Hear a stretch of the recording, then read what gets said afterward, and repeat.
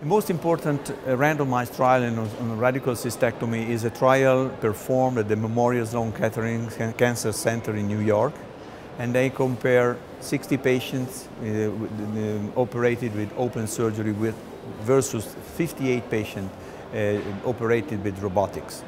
The only thing is that when you reconstruct the bladder, because the operation consists in taking out the bladder and then you can build up or make another bladder.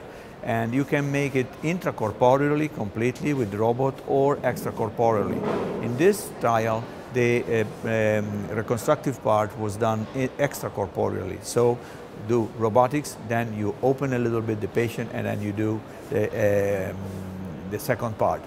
In this particular trial, which is randomized control, there was no difference at all in oncological outcomes. There was no difference in complications, and there was no difference in any of this thing. The only difference was in blood loss, and was in the length of stay for the patients, and for the quality of life of the patients. So still, as I said before, robotic surgery for massive invasive bladder cancer is in its way, but it's not the standard.